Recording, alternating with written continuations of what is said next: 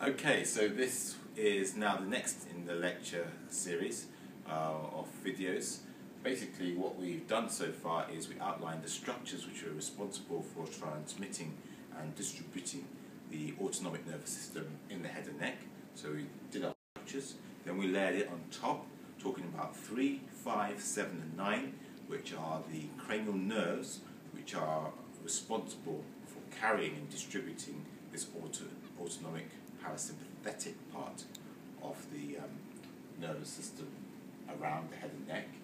I then went on to, that was talking about anatomically divisions, and the anatomic divisions I concentrated on were the ones where the parasympathetic is going to be involved with. I then went on to outline the different ganglion, and we have ciliary ganglion, pterygopalatine ganglion, submandibular ganglion, and otic ganglion. Now I'm going to do the sympathetic. So here we go, sympathetic, and you remember the story is catching the intercity train up to the north of Scotland. So what do? You can only go so far. Hold on, just get another.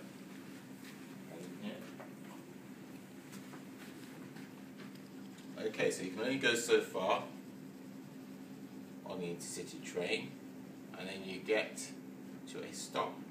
Okay, this highest level here in orange, this is the superior cervical ganglion. After that, you have to become a little bit more innovative in the methods of transportation that you decide to use. Okay, so you need to decide where you're going. Once you've worked out where you're going, then you need to work out what blood vessels. So it involves quite a lot of route planning. So your sympathetic nervous system, because it can't reach very high up and it can't reach very far down, it has to really plan its route really well. So what it does is it comes off the superior cervical ganglion, which is the ganglion for the sympathetic nervous system, which is the highest in the neck, and that's going to jump off and follow your internal carotid artery. And it's going to encompass your internal carotid artery almost like a climbing tree plant. Okay? It's going to come to the end. When it gets to the end, it's going to jump off. Okay? As it jumps off, it comes to this bit here where it splits into two. Now the bottom one is going to come down. It's going to go through the superior orbital fissure. It's going to climb into through the tendinous string, and then it's going to make its way into the ganglion, ciliary ganglion. Right? No synapse, straight through onto the short ciliary nerve, into the back of the eye. That's the first one. Coming back here, the other branch is going to go up. It's going to take on the superior branch of oculomotor, and it's going to follow that. It's going to keep going, keep going, keep going, keep going, keep going, keep going, and right at the end it's going to jump off and attach onto Muller's muscle. Remember, this one is a bit of, it's like Tesco, every little helps. This one's going to pull gently on the upper lid, aiding LPS in its function. Okay, and then the last one from here is going to be coming down here, and then at the point where it meets V1, it's going to take off and then follow V1 up, up, up, up, up, up, up, up, and then it's going to continue going straight on the long ciliary nerve, again into the back of the eye.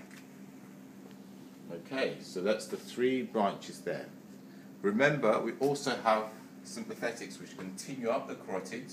Okay, remember this carotid is not cut and just bleeding into the cavernous sinus. I've just transected this here just to show you the structures passing through the cavernous sinus. But that sympathetic chain will be continuing up, and then part of it will go up into circle of Willis and go to other parts where it needs to control things like vasomotor tone especially. And the other part will go along ophthalmic artery heading forwards,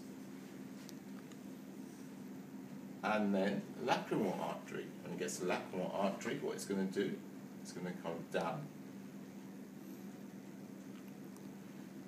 and it's going to work its way through following lacrimal nerve, which is part of V1, it's going to follow that to the lacrimal gland. To the lacrimal gland.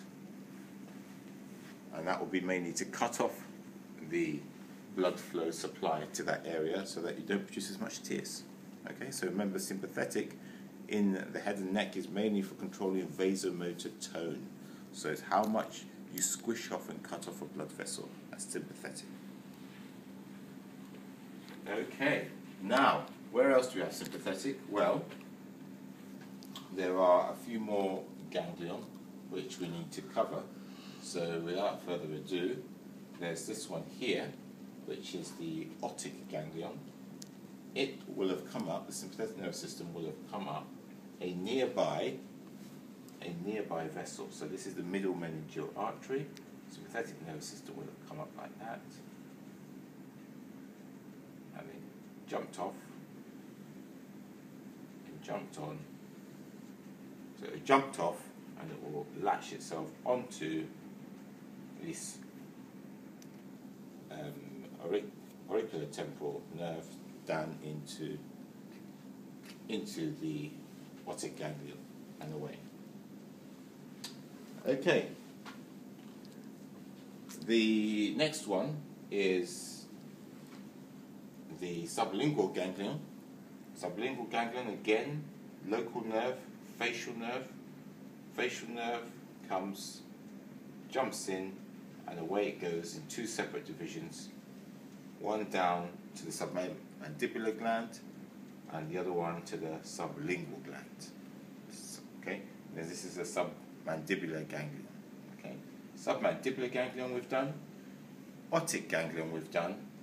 The other ganglion we've done is ciliary ganglion for sympathetic, but we haven't done the pterygopalatine ganglion. So how does that work? Well, that's pretty much simple and straightforward, because what happens here is internal carotid will have been climbed all over by the sympathetic here. The sympathetic then kindly donates a branch, which goes here, which becomes the deep petrosal